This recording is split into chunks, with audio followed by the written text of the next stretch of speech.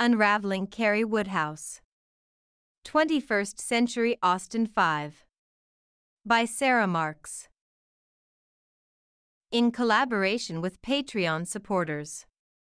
Rona Goffstein, Sandy Rigg, Maureen Carney, Laura Haggarty, Christy Grousman, and Tomasz Sachecki.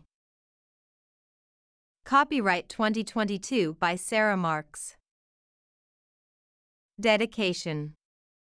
To Pat and Christy, the Dirty Dancing Alpacas, the two people I can count on for a fun yarn adventure. Cast on. How every knitting project begins. There are different techniques for how to get your stitches on the needles. Don't listen if someone tells you that you're doing it wrong. You do it the way you know, and the pattern tells you how many stitches you need. Can everyone please stop talking for a moment? Nicole said to the crowd, clapping her hands like a preschool teacher. She had been trying to get people to quiet down for about a minute, but she was soft-spoken, and people continued to talk over her. This time Nicole was able to grab their attention, and people turned to look at her. Those who continued talking lowered their voices while wearing sheepish smiles. It was a chilly Sunday night, and Nicole's small bookstore was filled with people chatting, drinking wine, and browsing books on her shelves. I stood in the back of the room holding a small plastic glass of white wine. Zach, my best friend, sat on the arm of a leather armchair next to me. He looked over at me and chuckled. Having watched for a week as Nicole and I got ready for this night, he knew what was coming. Tonight is the grand reopening of Lackack, Massachusetts's oldest bookstore, Lackack Books, Nicole said in a low voice when the room was quiet. She paused for a moment while everyone applauded. Feeling more confident, she raised her voice. Thank you, everyone, for coming out tonight. When I decided to buy this bookstore, I was worried about the investment. I'm happy to see so many of you here tonight and during our soft launch in the past few weeks. Every community should have a thriving bookstore, and you can do that by making sure you buy all your books from us. As Nicole paused to take a breath, she noticed more people had shown up than anticipated. I knew she was worried about staying open, but I hoped they would sign up for events and programs. I don't think we would have made it tonight if it wasn't for Carrie Woodhouse, Nicole said, a light pink blush spreading over her cheeks as she looked at her notes. She has been my rock and unexpected mentor through this process. Most of us know that the Woodhouse family has been part of this community since the town was founded in 1730. Their yarn company put us on the map and continues to be a big draw for tourism. Hopefully, Lackack Books can help bring even more vibrancy to our local downtown and show all our visitors the wonderful things our town offers. She looked back at the paper in her hand before quickly looking up again. Oh, Nicole said as soon as she realized she had forgotten something. A big thank you to Doug from Donwell Liquor down the street. He provided the wine tonight, and if you go by before they close, you can get 10% off your purchase of what you enjoyed tonight. The audience all turned to the back of the room, where Doug stood by the alcohol table. He was handing out glasses of wine to people. He was tall and hard to miss, but he lifted his arm and waved to the group. I turned to Zach as everyone clapped, my smile getting wider. One night, over knitting and wine in my apartment, Doug, Nicole, and I had formed the plan for Nicole to buy the local bookstore, which was on the verge of going out of business. We wanted to create a bubble of supportive businesses in downtown Lackack to do more collaborations and grow our businesses. At the time, Zach dismissed it, but now he admitted that his cafe, which was in my yarn store, would benefit from this plan.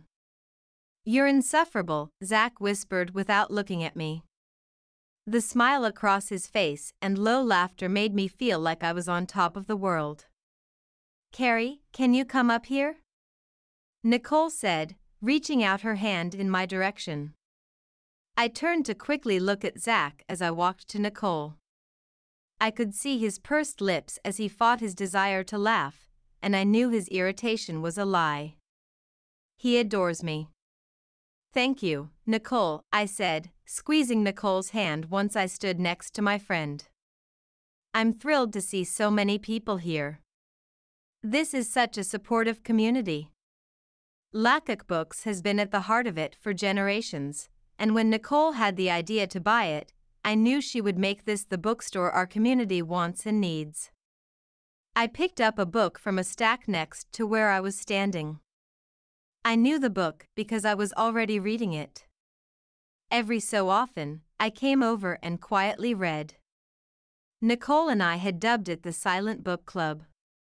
She suggested a new book each month, and a few of us would read it together.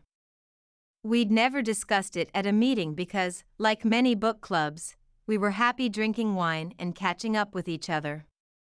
I smiled, thinking about it.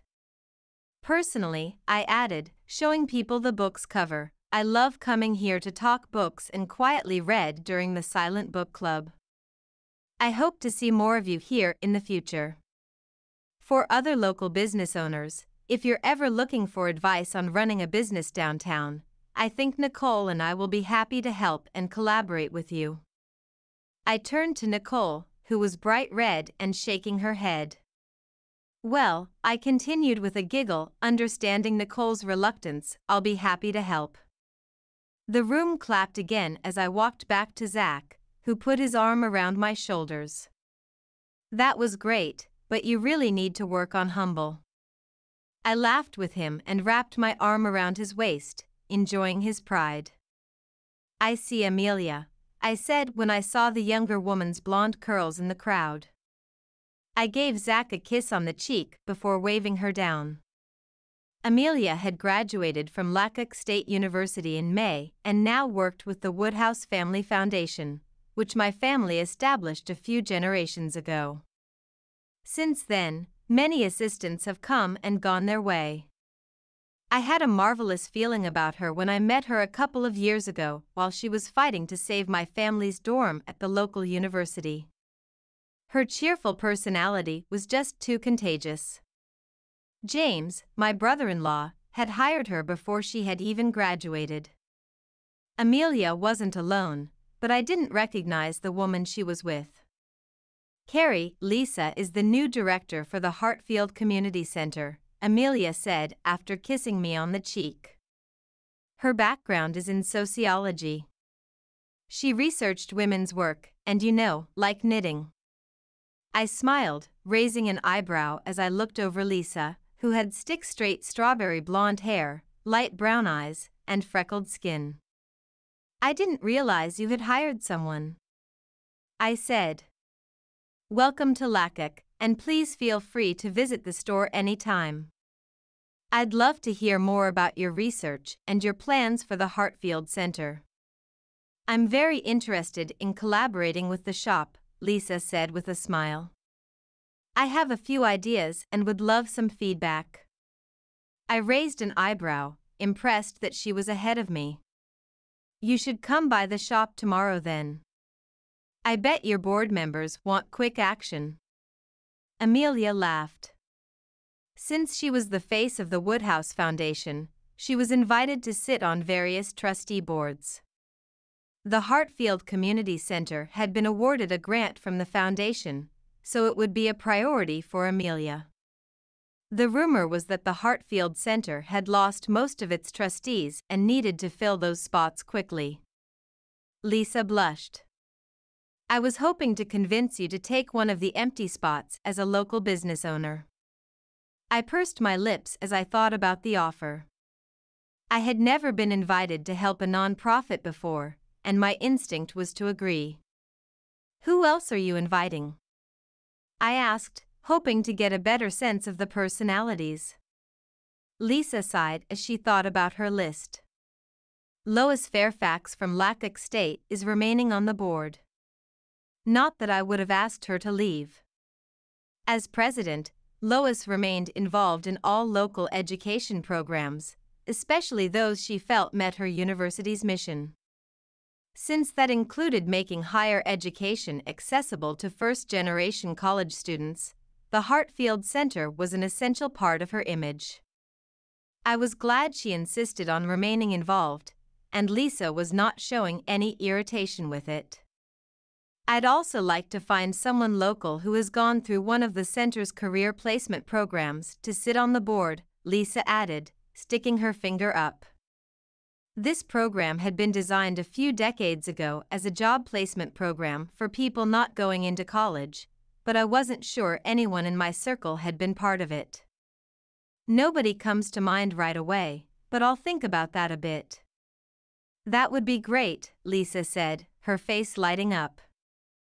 I'm going to need a lot of help connecting with the community, so I appreciate your time. I smiled and decided I liked her. It was clear that she needed help. It would be good for our community to rebuild the Hartfield Center so that the kids in town had something to do and a safe place to be every day.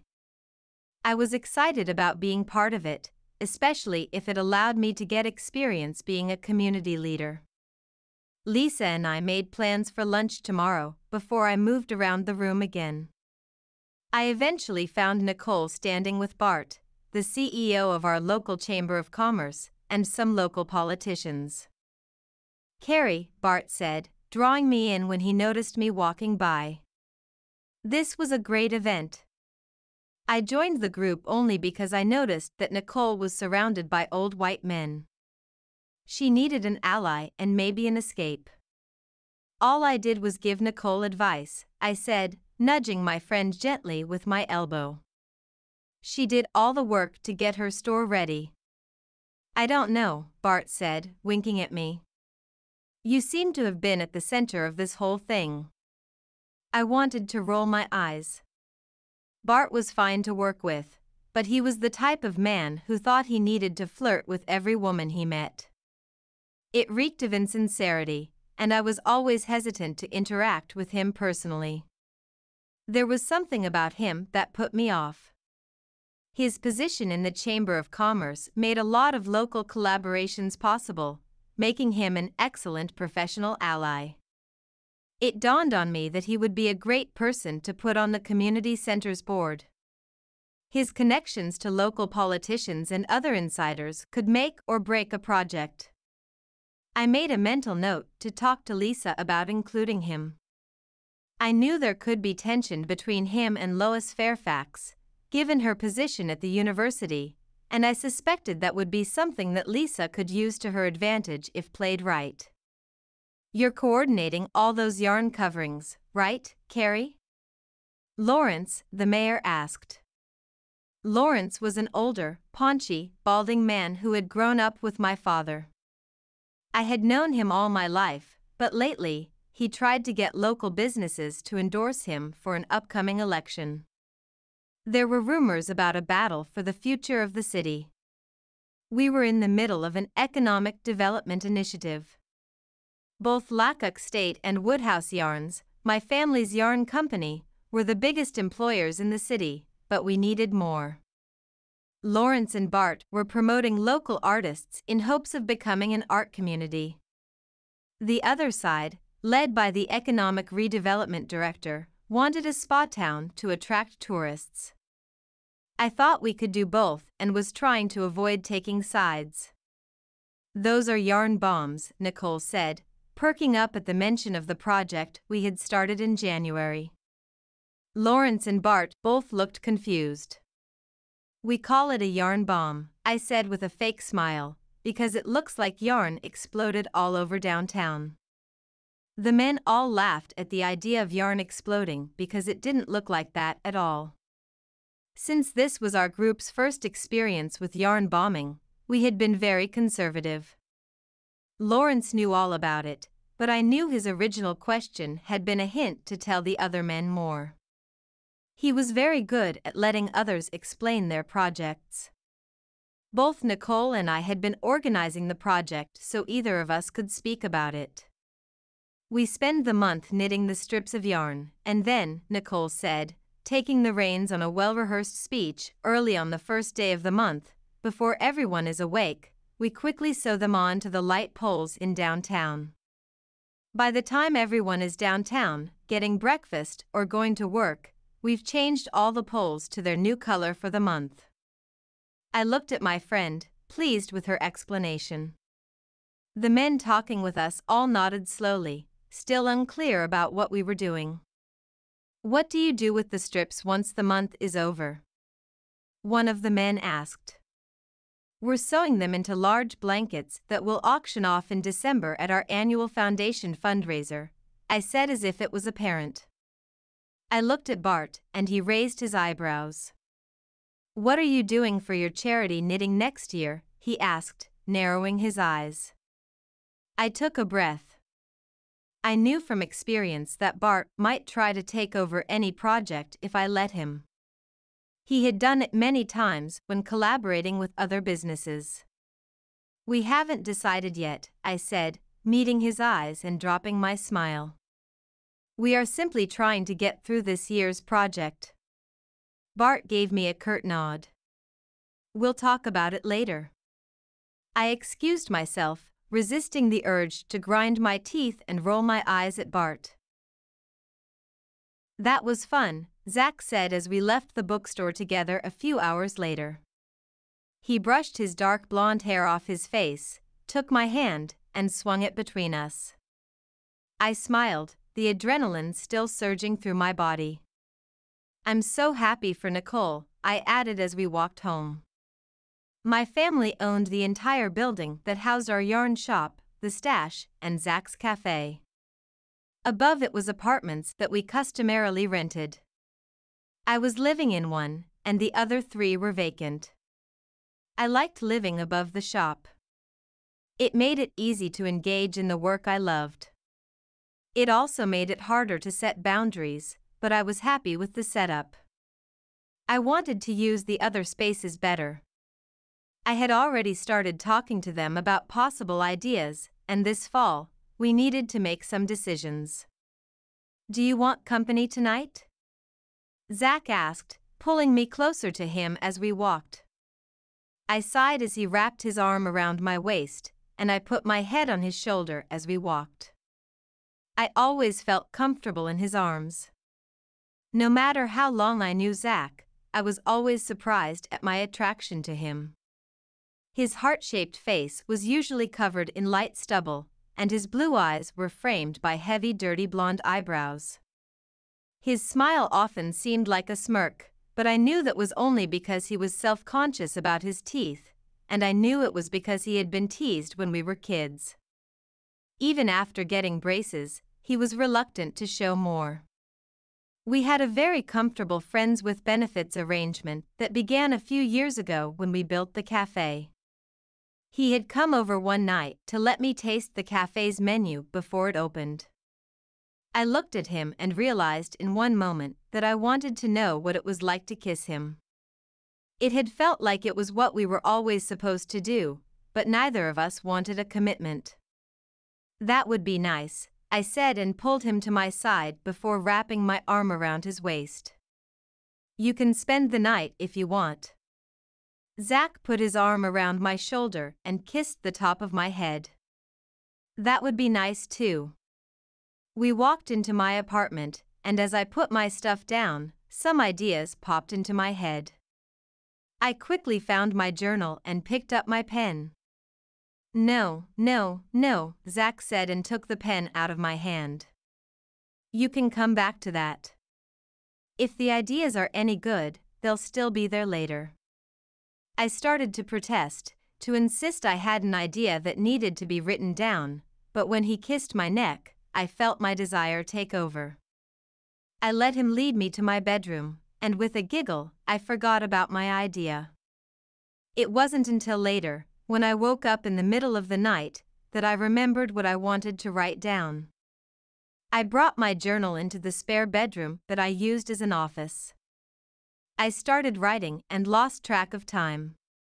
"What are you doing?" Zach asked me, taking the pen out of my hand. I hadn't realized I had been tapping it on the pages of my journal as I thought through my idea. "I have an idea about how I can collaborate with Lisa," I said, closing my journal and getting up. Remember when we used to do those crafting classes at the Hartfield Center? Zach took my hand and led me back to bed. I couldn't see his expression, but it was probably placating. I think all the supplies are somewhere in the store, and I simply need to find them, I said before yawning. Zach silently pulled the covers up as we got back into bed and turned out the light again. I rolled onto my side into his arms before I fell asleep, thinking about the places where those supplies could be.